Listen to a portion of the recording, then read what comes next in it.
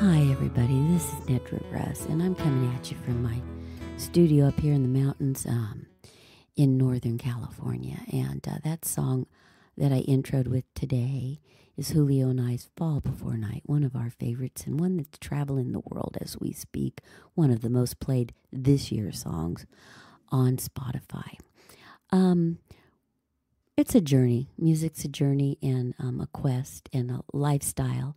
And I've got the ethics guy who's starting on his harmonica journey. Started at during COVID. Lots of change went on there. So I'm going to get right into it and let him tell you about his discovery and his journey now with the harmonica. Hi, everybody. I'm here today with Dr. Bruce Weinstein, also known as the ethics guy.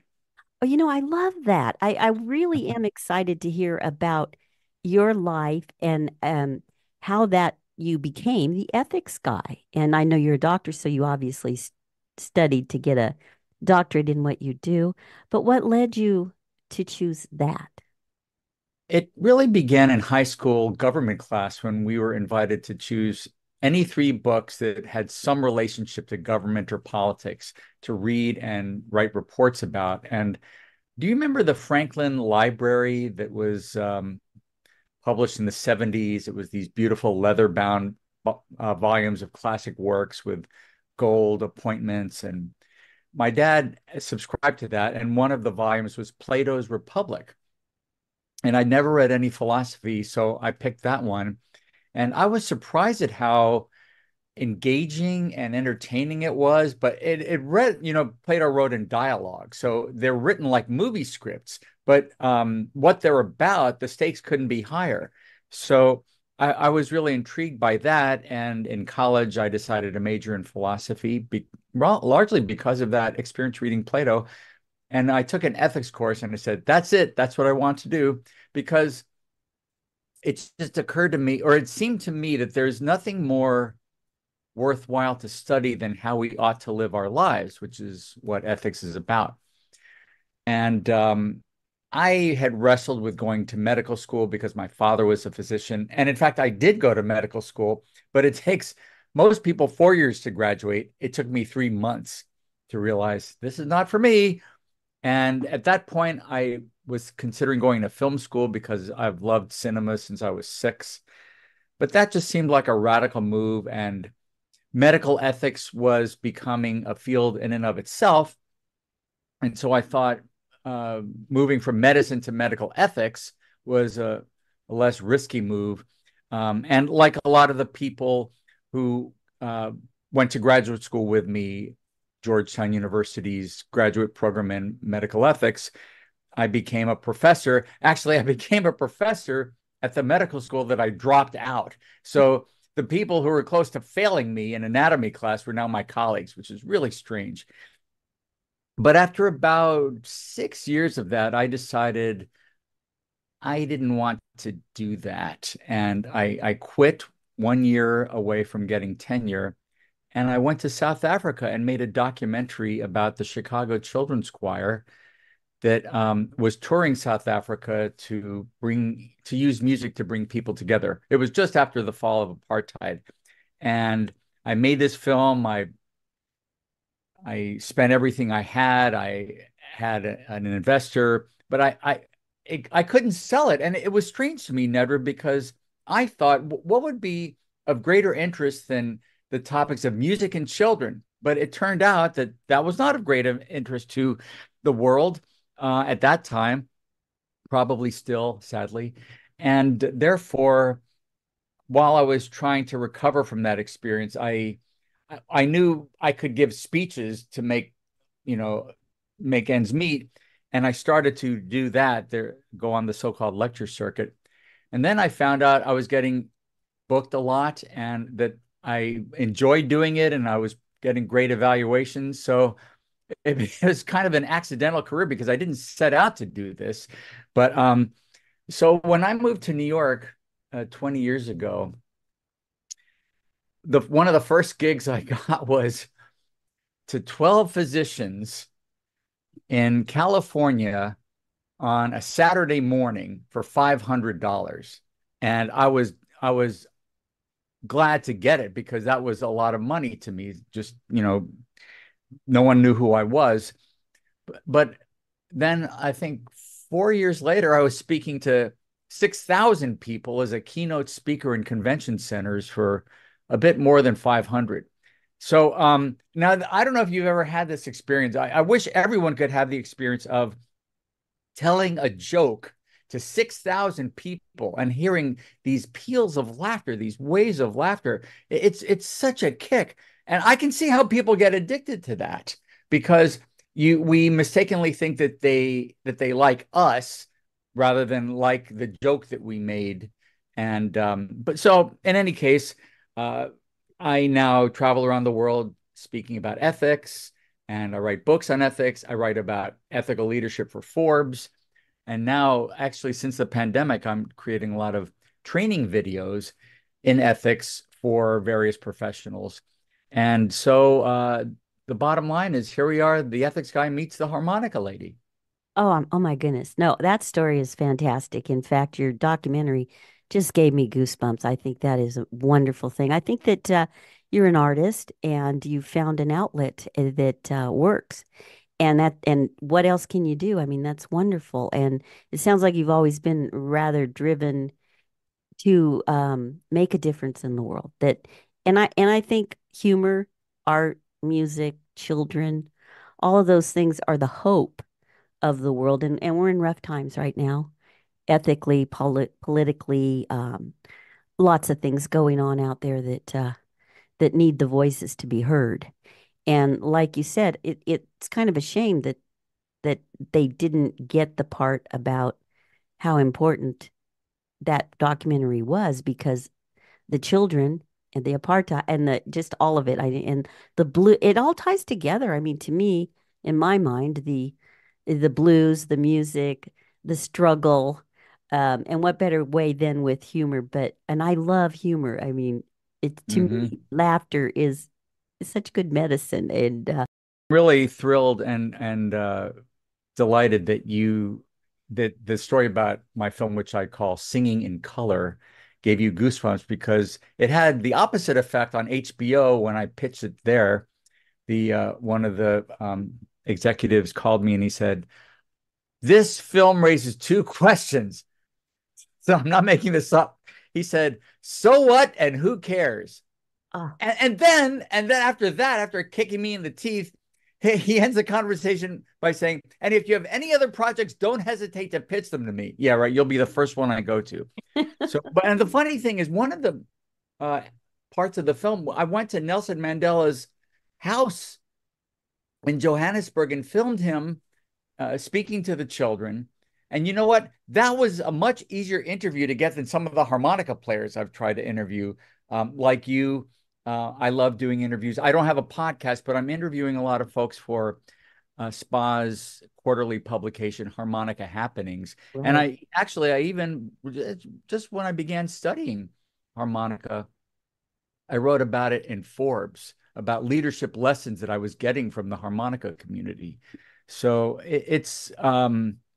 I have just so loved becoming a part of this amazing community, studying harmonica with David Barrett, which I began in 2020 when the pandemic began, going to SPA, going to Trossingen to the harmonica masters workshops with Steve Baker. It's just phenomenal. I mean, they're just wonderful people. And I'd have to tell you, and I bet this may be true for you too. One of the absolute highlights of SPA, a week of many highlights is of the conference is sitting in the lobby with those octogenarian fellows and just jamming. And now I forget their names. Do you know the name? Oh my goodness. Yes, Is it Perdillo or it's the Sorrow brothers. the Sorrow? Yes, yes. Yes, Thank the Sorrow brothers. they're Uh, Italians and they're oh my God, the wives and they are my best friends there. Vending with them is phenomenal. They're Italian, of course, so they set up food out there. And I can remember the harmonica players come by and go, well, this is a good idea. And they're eating and drinking some, they put out water and candy and cookies and then that got everybody to their booth and it opened them up and they were just and being a vendor is a whole different experience. And And just wonderful. Just you're in there fully with everyone, and everyone comes through the vending area because it's a pretty cool place. And I and then they'd sit in Tulsa, they sit right out of the door there and they play, and all of them just yes, that is a It total was so much highlight. fun to do that. And speaking of the vendor, when I went to my first spot convention in Tulsa last year, Charlie Musselwhite ambles up, and I introduced myself and started talking with him. And I actually, when I worked at a high-end stereo store in San Antonio in the late 70s, we used his direct-to-disc album as a way of showing off the high-end stereo equipment. And so I asked him about that, and I think he seemed surprised because it's not a very well-known album. It involves there's no middleman or middlewoman, if you will. The recording goes right from the microphone to cutting the disc itself. That's why it's called direct to disc. Wow. And there are no stops. You have to do the whole each side in one take. So we talked about that. But I mean, imagine going to a conference for guitars where Eric Clapton is one of the speakers or presenters or musicians. Do you think you could just amble up to Eric Clapton? I don't think so. Or And if Charlie's Geddy big. Lee's there at a guitar convention, but he's just so accessible. And you talk about humor, he's just like you, just an easy laugh, just affable. And he talks about playing the harmonica after all these decades with such joy, and he's always smiling, and it's just wonderful. I mean, Yeah, so in talking about Charlie Musselwhite and there in Tulsa, I had the pleasure to sell his CDs and hang out with him. I was kind of his liaison that was taking care of his business there and listening to his stories and his travels and his amazing, amazing journey. And the CD that he was selling there was the one that he made during the pandemic because we're talking about change and things. And he went and tells the story, and I put it up in the last podcast about it. So I'm going to play one of his songs right now before we do more talking. And here it is. It is entitled Blues Gave Me a Ride.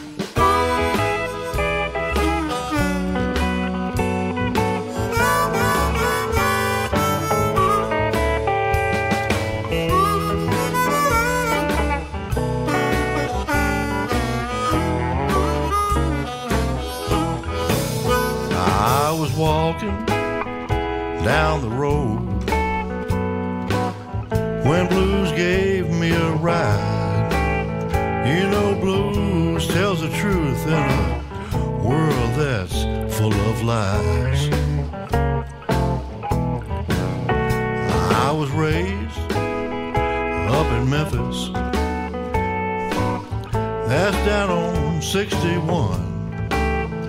But you'll find me in Clarksdale, where I have my fun.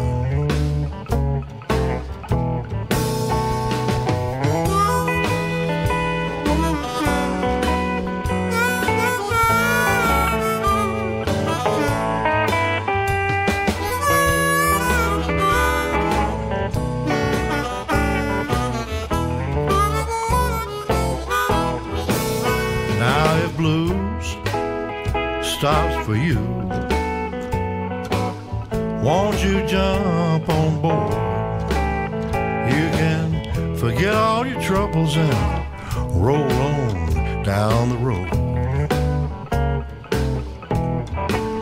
Well now baby, hear that sound, hear that howling wind. You know it blows just like this whole world is about to end.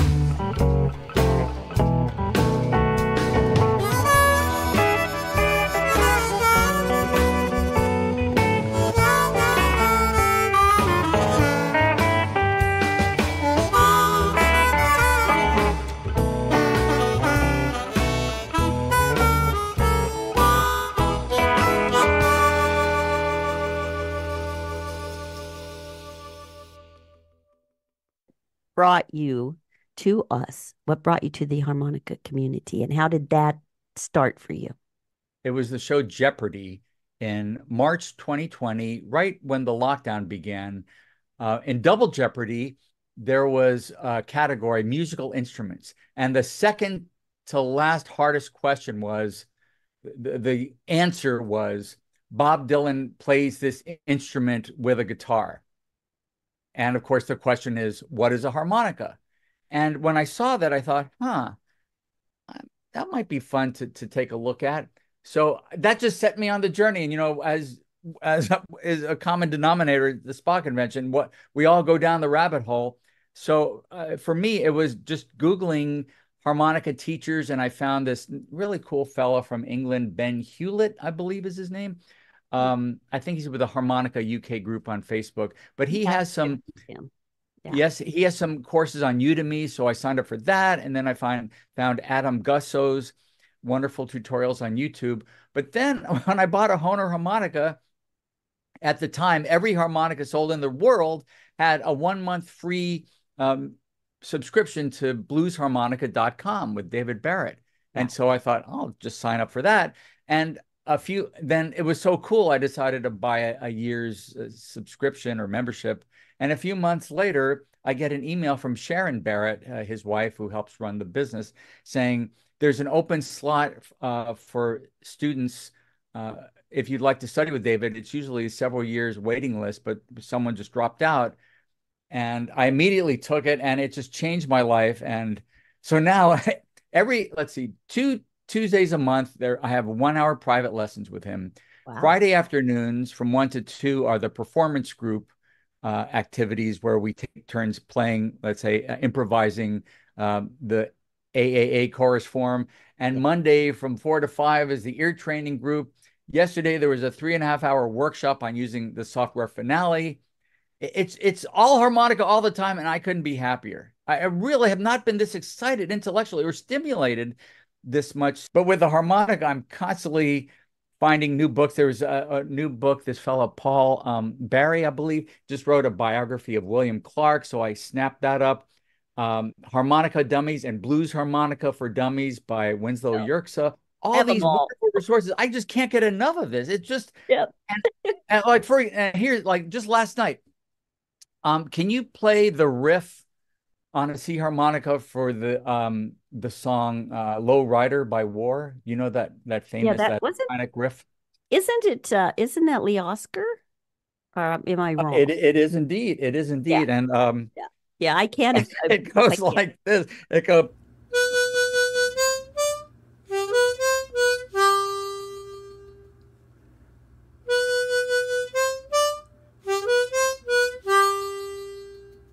But then to get that low note in there, it's a 2-draw whole step bend. And this is where all your listeners are going to switch to another podcast.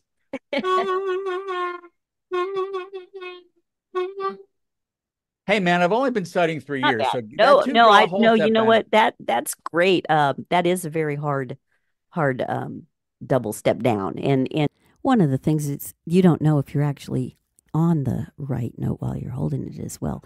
And there's a handy tool out there, the Harmonica Tuner Pro, and it will show you whatever key you're in. You can practice with it to see if you're actually hitting that F and if you're sustaining it. And if it's in tune or not. And these are helpful tools. And when you're studying with a teacher like David, you want to make sure you're hitting that note. So get that for your phone and try it out. It's a pretty nifty little tool. And so you can see that he took his first step and he's not regretting it at all. And I can be taken back to when I decided to change my life path and become more of a harmonicist. And I started out on my journey by taking my beat-up old car and driving down to San Jose Convention Center, renting a room and staying and taking the master classes that David Barrett put on. And I continued to do those as well as books. Back in those days, the internet wasn't as readily available and the speeds were dial-up and that kind of thing. So it was a different journey, but being in person and in the midst of it all and learning from the best and having that opportunity is priceless for me. And I wouldn't trade a cent in for it. It's that good. And so he's talking about, David Barrett. And David Barrett is a dedicated blues man that teaches blues the way it should be taught. And if you're interested, just the price of admission for a month of his class will probably lead you to more months, because he has interviews and he has classes, and the way that he teaches each of the lessons, and he has all kinds of really good information and on all the levels of blues harmonica. So that is your place to go for history and for the proper training in that. I'm going to play for you here off of the It Takes Three Generations of South Bay Blues Harmonica Players. We've got Gary Smith, David Barrett, and Aki Kumar. You've got teachers and students and teachers and students forever there that are the top of the line, and it's called Mojo Hand. Like I played Got My Mojo Workin', we're going to play Mojo Hand. And now this song is in A harp in E, second position. That's another thing, learning the positions and what harps do what. So there is so much to learn. So if you want to dig in, you just go ahead and dig in and start at the beginning and just keep it going until you're satisfied. Let's play a little music here now.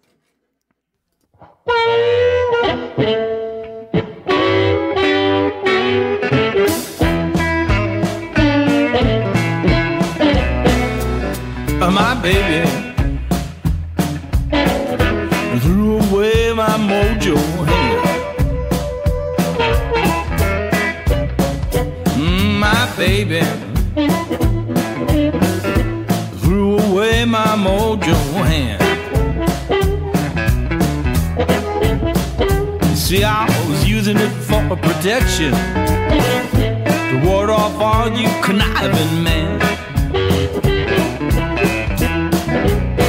Well, I went down to New Orleans. I talked to the voodoo queen. When I explained my problem, she said, I know just what you mean. Well, my baby threw my mojo hand away. Well, she threw it in the garbage, hauled it off on garbage day. Well, the first things were going just fine, and then she started coming in at dawn. I ran for my secret hiding place, but my gree-gree bag was gone. Cause my baby threw away my mojo hand. Well, she must have got suspicious and figured out my voodoo plan.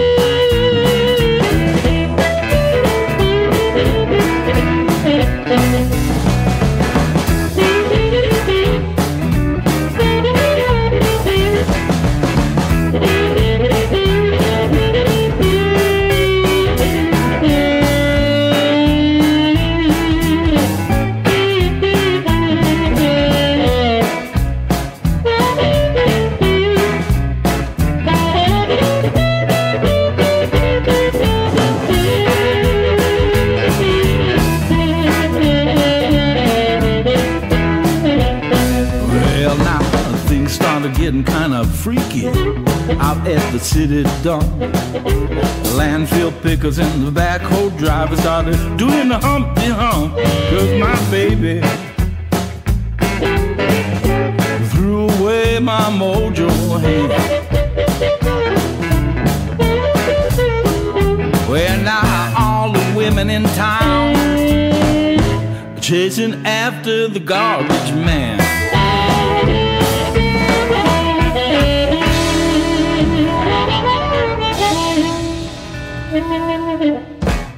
You were young and out playing. Are you thinking you're having a good time, you're making your money, you're making your fame, you're making your name? are you putting it into a 401k? Probably not. But if you have a good business manager, kind of like, oh gosh, Howlin' Wolf, evidently his wife was a good business manager and she took care of the money.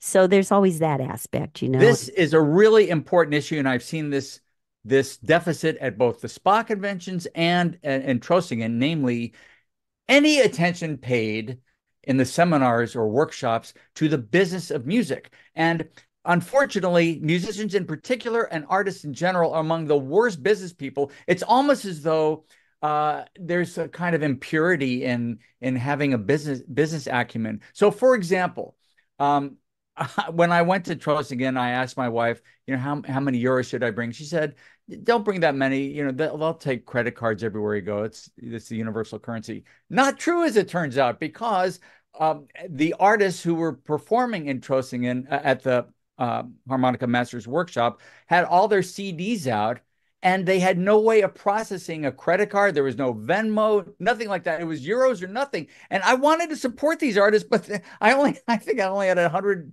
euros with me. Wow. So, I just think having an hour devoted to how to stand up for yourself. I mean, there's a saying in Judaism, Rabbi Hillel said, if I am not for myself, who will be? But Exactly. if I'm only for myself, what am I? And if not now, when? That could be the title of a workshop. So there's no shame in wanting to stick up for yourself, wanting to make it easy for people to buy your CDs. In fact, I'm going to talk with Steve Baker about this for next year, because it would be great if everyone who came with their CDs, they come from around the world. There were fellows from South America, from Scandinavia, and just have a QR code to make it as easy as possible for people to pay. They can use their phone, hold it up to the QR code, and then they send you the 20 euros, and that's it. It goes right into your bank account. Like So why I've got the square, that yeah, but when that's I right. handle Because I bought some yeah, things from you, and right. before I forget though, I want to say that I'm very touched by the love and affection that you and Julio have for each other. You're constantly talking about him. He's talking about you. He was at at your booth giving you moral support, playing guitar, and it's just really nice to see. It's just that's all. I just Oh, want to thank say. you. Yeah, he was funny when we first started vending, and he would get. I had to run and do something, and he was there, and the TV crew came to interview, and he was just like, oh, well, and so there were hiccups along, and then he really got into it, and he started, jumping right up to talk about the products and talk about what they were and how they were made, and so yeah, he's like he's definitely my partner in every single way. And And you, by the way, you have a very good business approach, because if you recall, I purchased some of your necklaces with the small Honer, or the little lady harmonicas, and um, it kept snapping off. And I showed it to you, and you said, oh, you were grateful for being apprised of it. You didn't get angry or defensive, like, well, that must be something you're doing, Bruce. That I use the best materials. You said, well, there's a new supplier I'm using, so I'm going to make sure. Thank you for bringing it to my attention. I'm going to address this. You were almost apologetic about it. It's not your fault, really. So I was just impressed by your customer service. well, you know That's what? all. I think that it was the first time ever that I had put them on an That air. someone complained. No, I'd never had really a problem. I've never. Oh, And I think that somehow through all the jiggling, and I tried to pack them all good in there to take them, because usually we drive and we get there and set up. But I put these on the airplane, and so, but no, it was really good because I came home and I bought the right tools, and I bought the rings that there's no way that'll ever happen again. And I've upgraded the ones that were, because one thing I'm rugged on things. And harmonicas need to be able to be rugged. So I wanted the necklaces. So I wore them and tested them and did things, because I want you to be able to be up on stage having a good time playing your harp, and you're wearing your necklace and it's flopping around and you can pick it up and play. And so I just really want them to be not only one of a kind and playable, sturdy, reliable. And so there was that whole, then that's where my ethics come in, more or Hmm. less, is that product should, when you buy something and you pay a nice price, it should last. And so I know I appreciated that. And it was funny because it's like it's great. And they'd been in the case a while.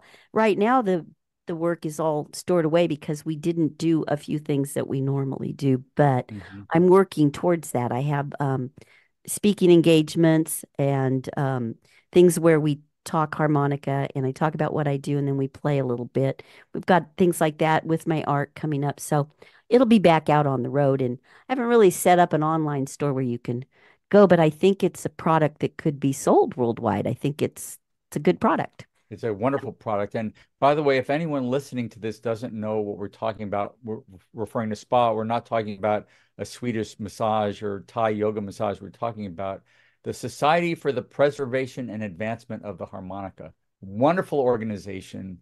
It's ridiculously inexpensive to join. The conventions really are just wonderful, the leadership there. So as soon as I joined it, I wanted to contribute something.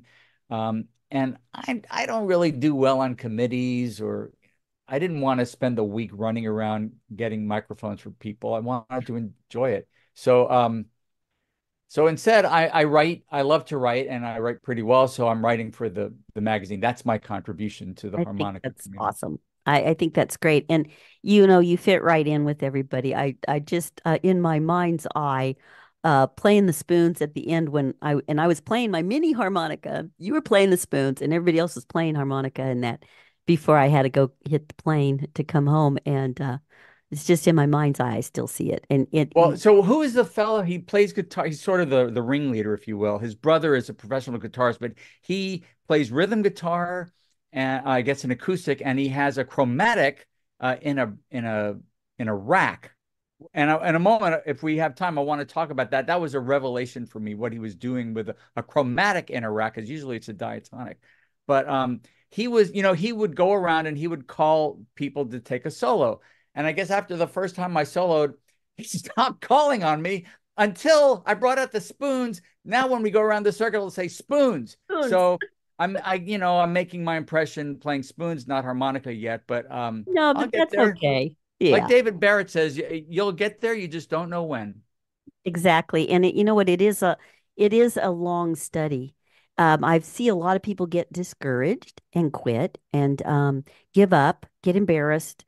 You're going to get embarrassed. I mean, my first time, I went into the convention in Sacramento, and I'd known David from taking his classes and being in the master class, and he called on me to sing, and I froze. I was like, and I regretted that because that was my opportunity to share my vocals and to be with a crowd there, and I froze. And then later, the next year, I took his performance training class and got to perform in front of everyone. And I'll tell you, I was nervous. It was like being on stage at Spa. Your stomach's just, oh man, you're scared. But once you get going, it's music and it's fun. So And I I've had believe you those. were in the audience at Michael Dieth's wife. I'm sorry, her name escapes me now, but she gave a Brenda. wonderful workshop on singing. Brenda. Yes. Yes, and so she invited people to come up and sing and then get a critique. And what's fascinating about that is uh, I was making a mistake. I knew I wasn't doing something right, but it wasn't until everyone in the audience said, "You're slouching over, stand up." And getting that kind of feedback is invaluable. I Yeah. mean, if everybody's saying it, so that was another wonderful seminar, and it's just such a great community. I just can't sing its praises highly enough. Well, in fact, I agree, of course, but that's why I started my radio show is that I felt like I did a broadcast for a year here at a radio station and started my podcast because I felt like the world was missing out. There was so much they didn't know and understand and the different types and the different things. And so that's why I started doing these podcasts was to educate the entire planet to listen and know and hear and see. And I started with the vlogs on my website. You can go and I had interviews that I would do via email. And then that's where I started with that, just wanting to share it. And the way to share it to me was just to, I'm always told I have a nice voice, so that it's calming. And so why not do that, And I enjoy it. This year, I didn't do as many podcasts as I plan to do in this coming years because, it's like you said, it is kind of hard to get people to want to talk about it.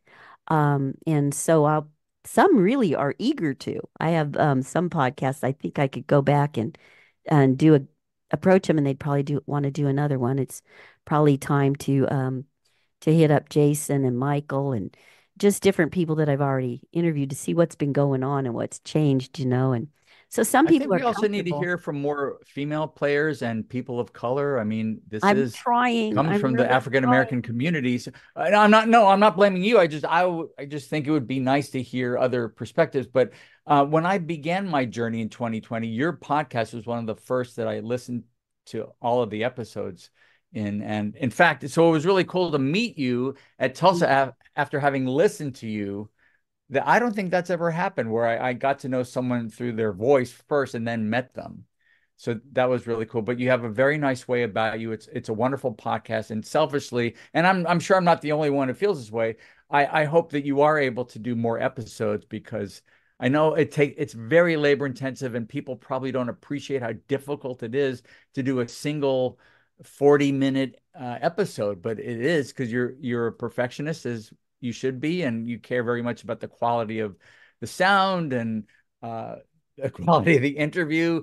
So, and to be, I'm looking at this list of people you've interviewed. There's Charlie Musselwhite and Michael Rubin and P.T. Gazelle, John Gindick, Jason Ricci.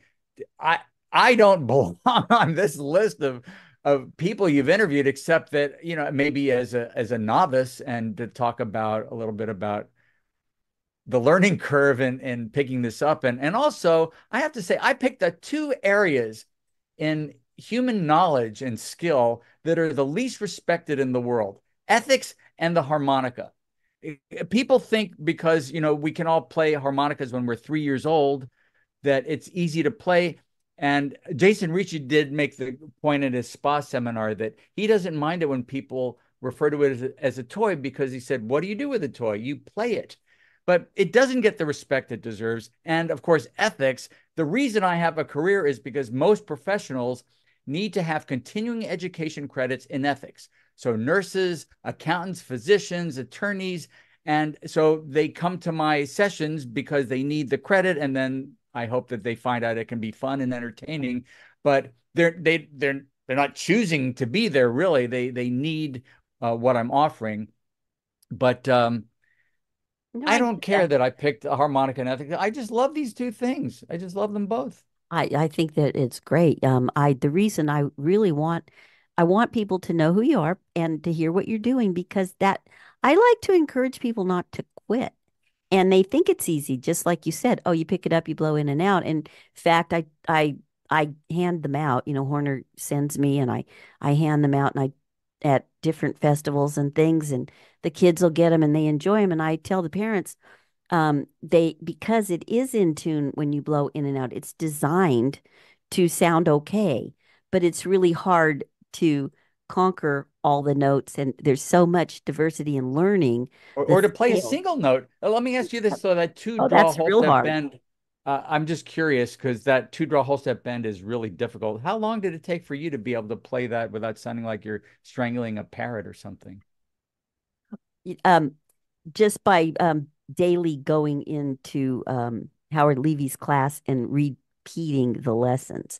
Someone at I we've gotten a pretty good following over on TikTok, and they're young because they show you the demographics when you go in and see what your stats are and your analytical stats are, and it's most of the time we're baby boomers and beyond, and male, female, older people, but this demographic is young, and so they'll ask questions like, "Well, how long did it take you to get to play this good?" Or, "I hope I sound like that when I'm 80." And so you get all these little comments, and I'll always say, start at the beginning, practice daily, keep going no matter what. and sooner or later you'll arrive there. Well, And I asked Joe Falisco. He gave a wonderful workshop at Trossingen, as I believe he does every year. yeah, And he begins by teaching breathing and the train imitation. And I asked him, how long did it take you to master it? And you know what he said? 35 years. So this is one of his many wonderful qualities, that the humility yep. to say that this is something I still work at, as the great artists do. So, but just out of curiosity, I mean, were you, after a year of trying the two draw whole step bend, did it sound good? Or 3 months? It took me several months just to be able to play a single note with a tongue block, you know. Well, the tongue block is hard. I U block, tongue block, and pucker. So they call that a hybrid. So because we don't just only play blues, Julio and I, we do Celtic, and I took Conway's class, and it helped me learn a lot about Oh, it. he's so great. Oh, he's so great. He's so fun. He's just they're I Another humble think they're guy. all the ones that are good. They're are very humble, and like I think humility is part of ethics. I think. Absolutely. No, I'm so glad to hear you say that, because I devoted an entire chapter in my most recent book called The Good Ones: 10 Crucial Qualities of High Character Employees. And one of those crucial qualities is humility. It's the close cousin of gratitude. And yes, this is one, it absolutely is a part of ethics, because ethics is not just about answering the question, what should I do, but also who should I be? And therefore, that takes us smack dab to the world of virtues. But speaking of humility, Phil Duncan, one of the masters of the country tuned harmonica, I asked him a question about it, and in the hallway of the SPA convention, and he pulls me over and gives me a mini master class in the country tuned harmonica with the guy who literally wrote the book. He had just published a book from Mel Bay on it, I and have I all of bought it his. from him. Yeah. He signed it. But where else again could you get that kind of instruction? And just tremendous. So Well, back to the I just, you know what? I do think everybody, and I do mean everybody, should take up some kind of hobby that they are terrible at doing at the beginning, where no matter how accomplished you are in your field, as a parent, as a teacher, whatever it is you do, to do something else where you're a complete novice and you have to start from scratch.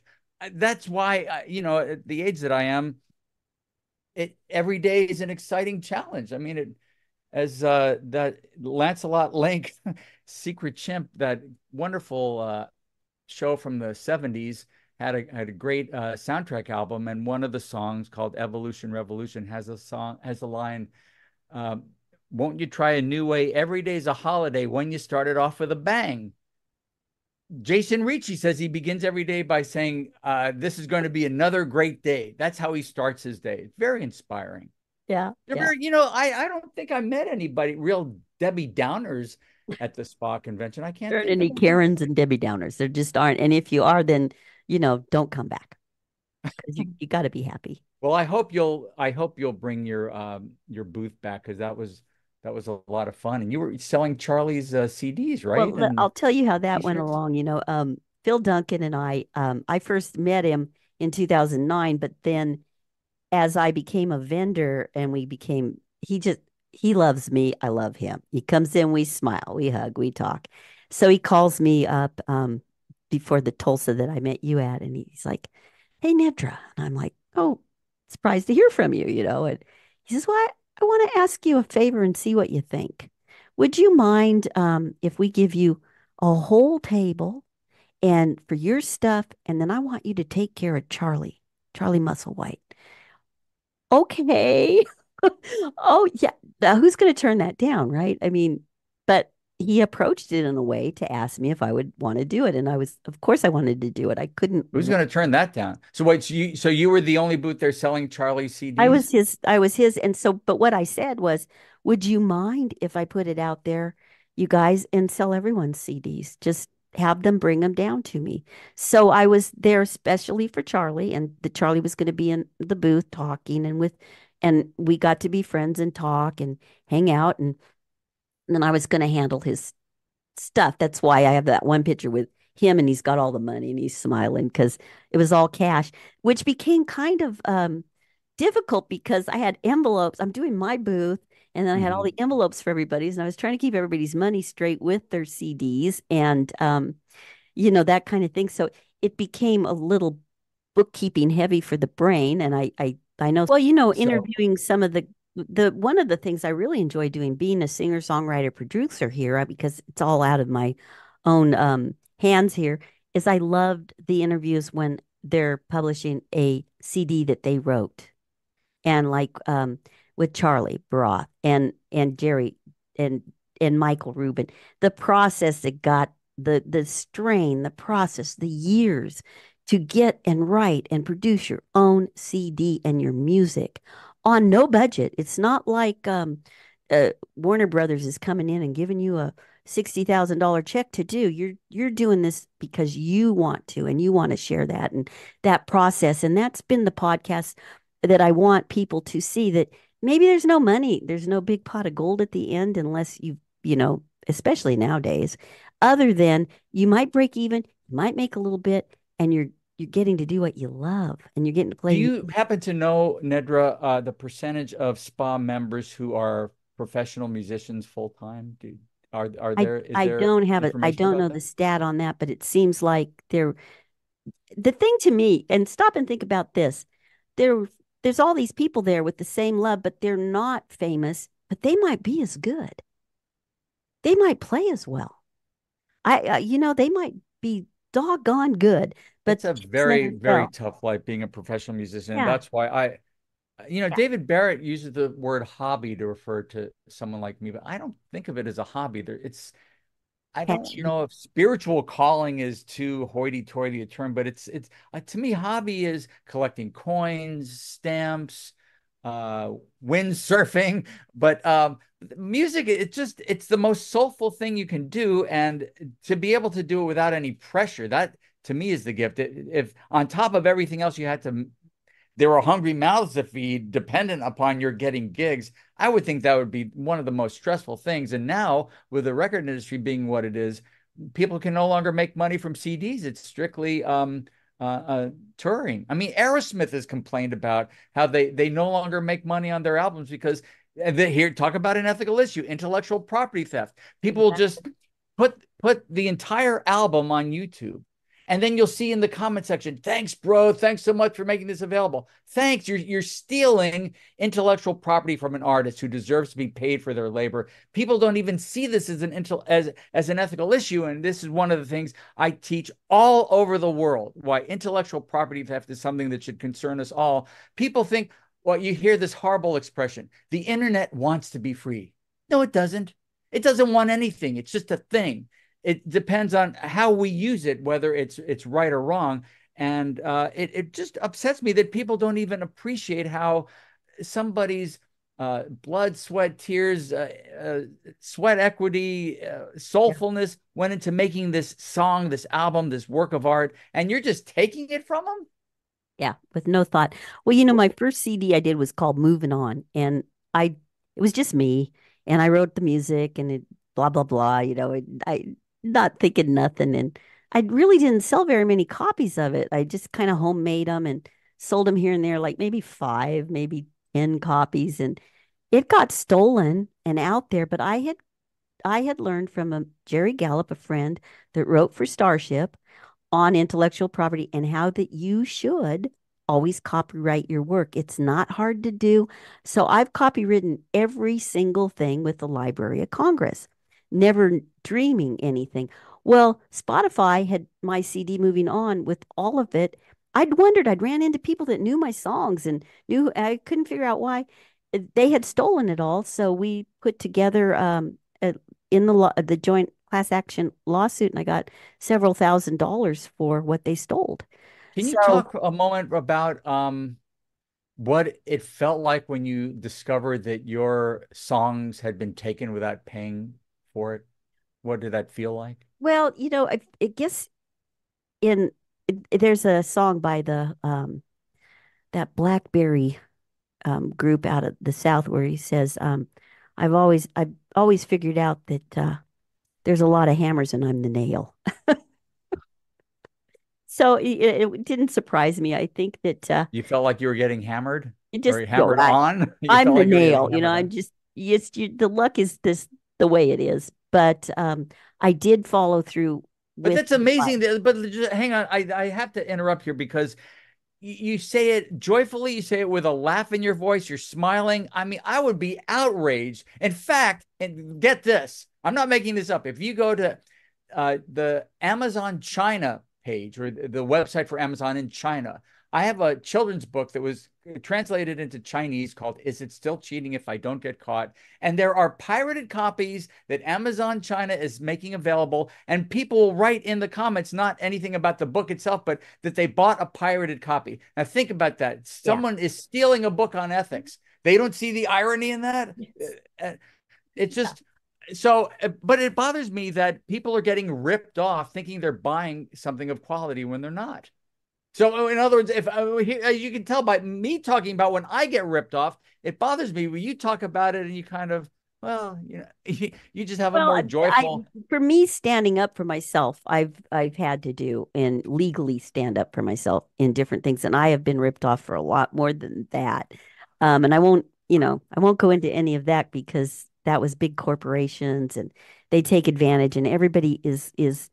I believe in the end on things like that we're all paying for it. So it's so stupid that they think they're stealing something and getting away with it when in the end they're only stealing from themselves. In the end, we're all paying for unions getting broke down and people not getting what they deserve. I think somewhere along the line we all end up paying for it.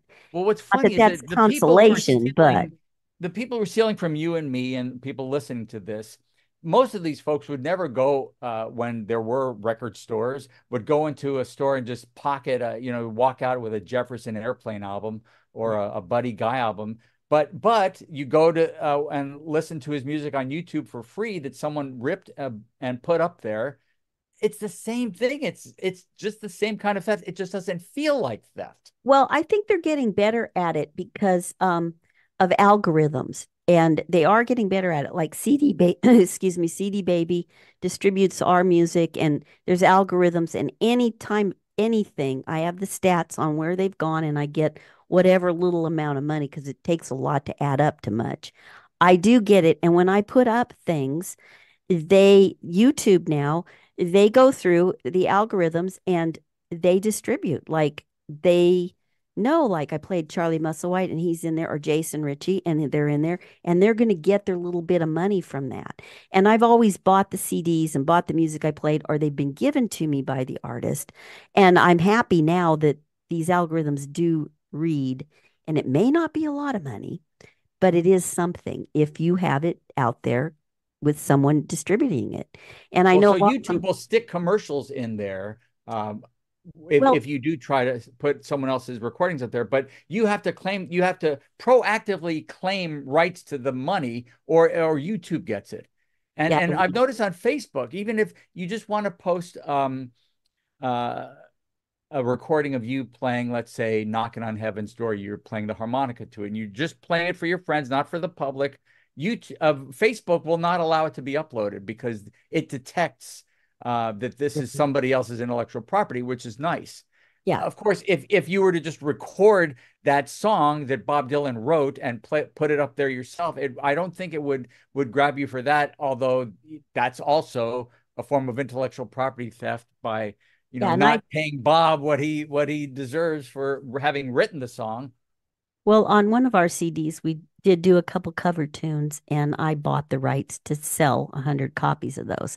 So And how when much do you mind if I'm just curious, and I think this might be of interest to listeners. it What does that wasn't cost? bad, it was only like $25 for 100, Now and think about that. $25 for 100 cup. That's you don't get much. chicken feed. And yet, and so I just think this has to be presented more as a concern for all of us.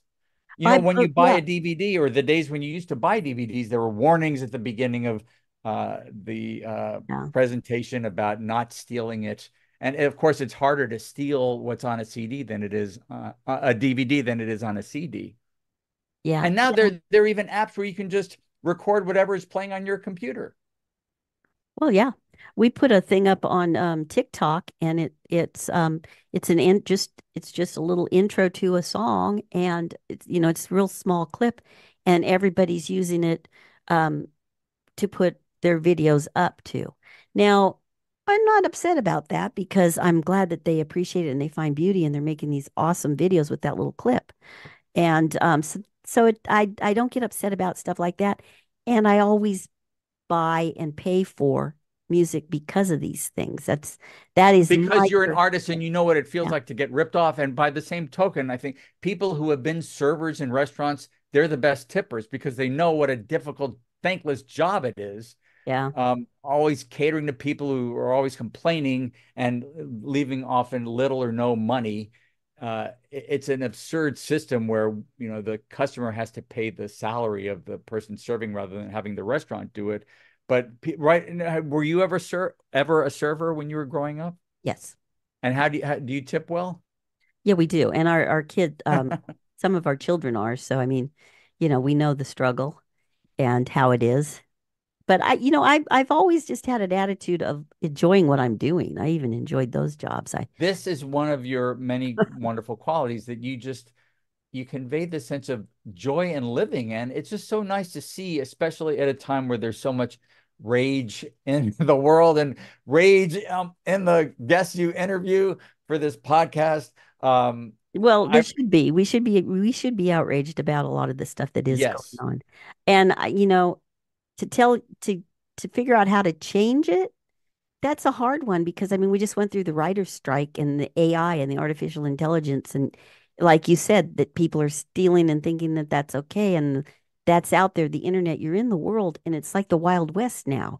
It's like there's gunslingers and there's people looking to steal your identity and your money and your name and everything. So it's critical to be very cautious, and so it's like I said, it's the Wild West, but it's the I need to write a sequel to this kid's book, which, by the way, has been translated into Italian. And the Italians did such a beautiful job printing it and making it a readable work of art. But I think we do need to teach very young people about this issue because let's give people the benefit of the doubt.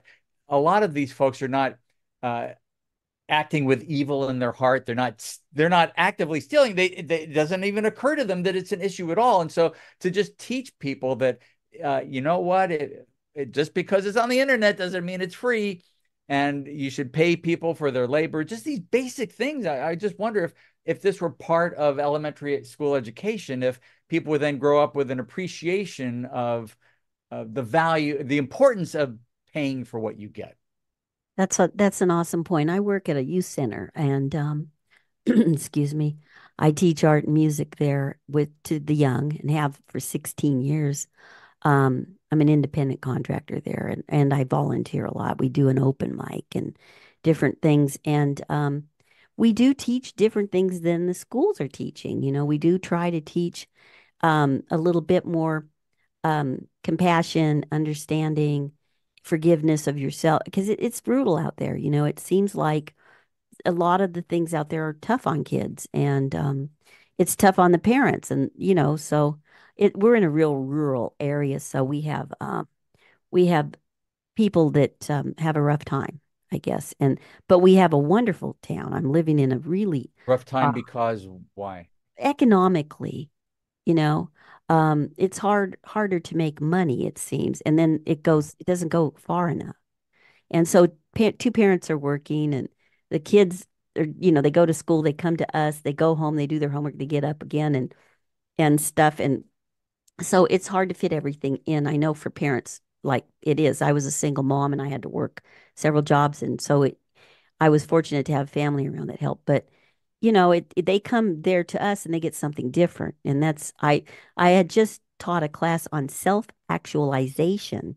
It was an art class where we talked about through history self-portraits and how that, and what I wanted to imply was that's different than a selfie. Then so I gave them a lesson plan and they each took it, and I was just amazed on just giving them that concept, how their I would mind, take that class. yeah, it was a really good class. and Have and you been to the National Portrait Gallery in DC? It's part of the Smithsonian, but it's not on the mall. No, but I would go It's if I was nothing but there. portraits. Yeah, and I guess those aren't technically selfies since someone else was painting them, but that's a wonderful point you made. We haven't, I guess now we're sort of on the periphery of what you and I are talking about is the P word, politics. And I will say that another great reason to go to spa is for 1 week, no one's talking about politics. There was one, I don't know if you saw this fella. There was an older fellow there, which of course is about 95% of the people. Oh, But yeah, he had a that hat. helped. He had a hat made out of Bud Light cartons, Yes, and I do know. I believe he was making a political statement. But if he was, it was relatively subtle. But it didn't come. It's just great to get away for 1 week and to just be united through music. And it doesn't matter what people's political or religious backgrounds, cultural backgrounds. We're there to make music and connect with one another through music, and It is it's just a fabulous. joy. And this was the interview I wanted. I want the world to know what it's like to be a harmonicist in this time in life. And I want to try to set up maybe in 6 months we'll do another one and we can talk more about what you're learning and you can show us how the progress on that two-step. For everyone who's made it this far through the episode. If you write to me through my website, which is theethicsguy.com, mention that you made it to the end of the episode, and I will send you one of my harmonica themed ebooks that I put together as a thank you for not turning it off after I tried to play the lowrider riff. You know what? I could tell what it was. And that it is, Well, that's good. I'm glad tell. that You know, it my also helped that I set it up and said that that's what You it did. was. You But did yeah, help. We but um, I always think of the Seinfeld episode where she says, "War. What are we fighting for?" And she says it to the guy that wrote the book. I mean, I've done that. I've sat next to somebody, and it's the guy that, like you said, it's the guy that literally wrote the book, and you're making a statement to him. So but no, at Spa, if you did that, if you were talking, to Howard Levy and not knowing who he was, he wouldn't pull rank on you and condescend. Charlie Musselwhite wouldn't either. If you didn't know who he was, right? it's just I really do think you hear this a lot at the spa meetings that there's something special about the harmonica community. And from having spent many decades in the speakers community, I hear it there. And I spoke to the Peanut and Tree Nut Association of America once, and they will say, there's something special about being a peanut and tree nut farmer.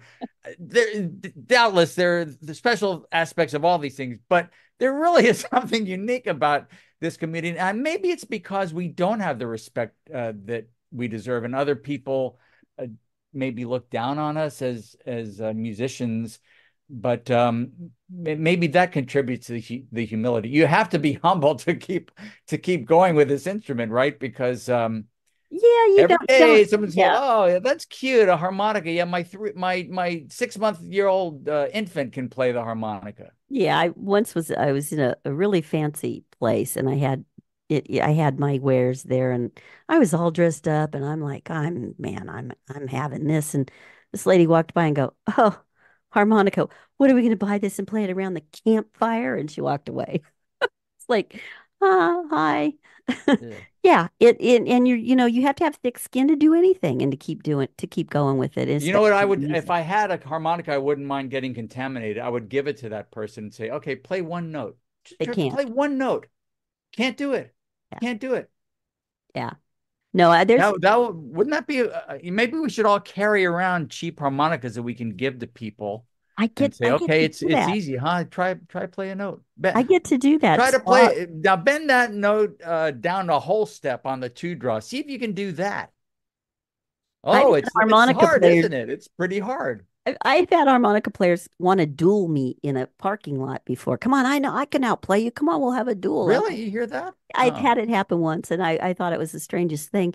And then the fact that I'm female, because most of them are male, and there's a female up there, which is really a novice novelty to some, but yet to others, it's But no, and so Horner, I just get the toy harmonicas like but they, the toy ones, the multicolored globes. And I do a lot of events where I give them away. In fact, Wednesday when I talk, I'm going to give them all. It's a Rotary Club, and I'm going to give them all a harmonica with some notes, and have Julio do some blues and have him call and response back. So, you get out there and you educate and you share, and it grows regardless. Feel It's people take you less seriously as a harmonica player because you're a woman? no, I don't think I think they take it serious. I think that with men, sometimes I have noticed it's challenging at first. They'll be challenged, but then when they get to know me, I'm sorry, they end up loving me. So Ah, then it's all good, and then they'll very respect you and nice. want to play with you, and they'll play nice. One thing I learned right away was harmonicas can play together. It's like what David's having you do in that circle. First time I went in that circle, I was sitting next to Andy Just and Will Chalet, and I didn't know, and I did my riff, and people liked it. And so the call and response and going and sharing can be done with. I do have one more question because I want to add a little snippets of music here and there. So, who do you listen to? Who is your first harmonica player that you recall you like what they did and it inspired you? Mine was Norton Buffalo. Everybody kind of already knows that, but who was yours? Well, when I began my lessons with David Barrett, he asked me, what are your short-term goals and what are your long-term goals? And the short-term goal was to be able to play uh, Think of Me by Neil Young, the first track on his Colorado album, because he's playing harmonica and guitar at the same time and singing. And you know what? It sounds so easy, and yet for anyone who's tried to play harmonica and guitar at the same time, it is not easy. So that was my short-term goal. Bob Dylan, Mick Jagger. But then, once I learned from the harmonica community about a fellow named Sonny Terry, and I heard that, like, wow, this is so good. And there are just so many. But I love hearing David Barrett play, Joe Falisco play. I liked hearing you and Julio at the Spa convention last year. I mean, Jason Ricci. Ah, what an inspiration. I can't think of anyone out there where you say like, ugh, I'm never going to listen to that again. No, no, and no, No. no. For me, it was hard to go because it was in North Highlands of Charleston, South Carolina, and I was a teenager, and I'd sit in my beanbag chair and listen to Heart of Gold and get that down. So I did a video of tribute to him, and we play Heart of Gold sometimes in shows, and people always like it, So And can you play the harmonica and the guitar and sing that at the same oh, time? there's no way. No, no. I tried learning guitar, and then I met Julio, and he tried learning harmonica, and then he met Nedra. So that's how we put it together. And that's Oh, I there was no way. And either way, his harmonica playing was as bad as my guitar playing, but not horrible. And so that's how I ended up doing that. And I've tried other instruments, and I went, why don't I just study the one? It's enough. And so that's when I stopped. I did drums and hand drums and congas, and I've been in bands where I was a percussionist. So the music's in there, and then I just decided to just stick with the harmonica. You by know, the way, I don't know if you want to include a clip of some original music here, but I just wrote and recorded my first original song called Maisie's Blues, named after my cat Maisie. So I can send you an MP3 and I give you my permission to oh, put that's it out there. wonderful. I premiered here. No, that's awesome. Yeah, let's do that. Awesome.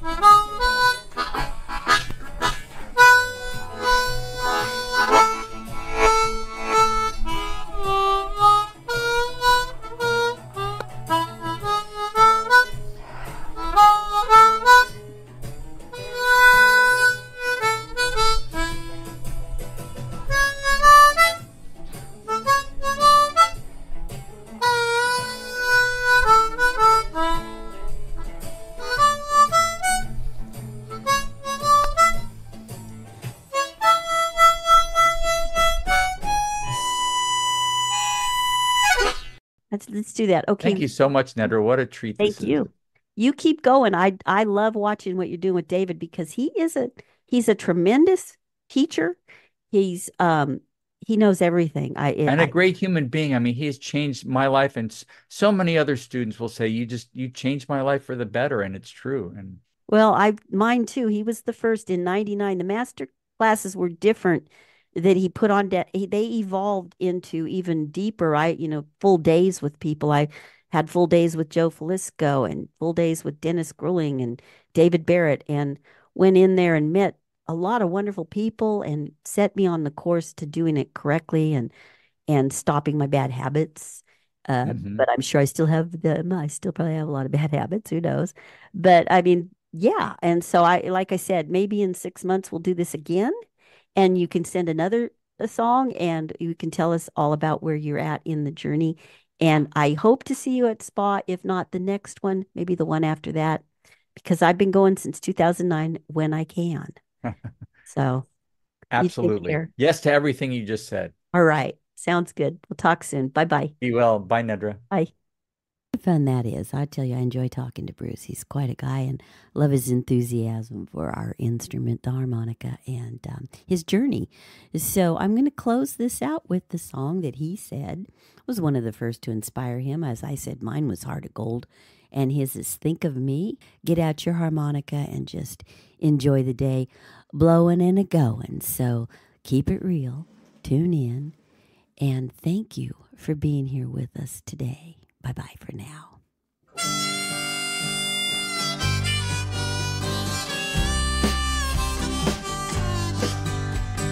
When you see those geese in the sky, think of me. I can spread my wings and fly just like them. I can gallop across your open prairie while I dive below your deepest sea. Think of me. I'm gonna live long and I'm happy to report it back to you. It's a window world and I saw a sign on the highway too. As I flew over the wires and observed you living like you haven't had the chance to do. Think of me.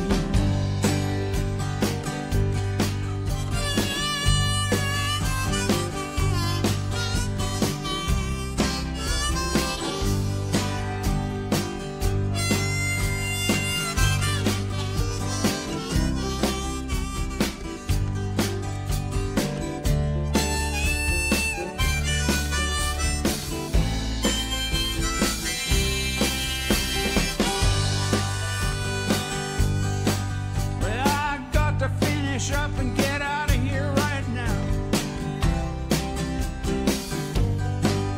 I can slither in the ditches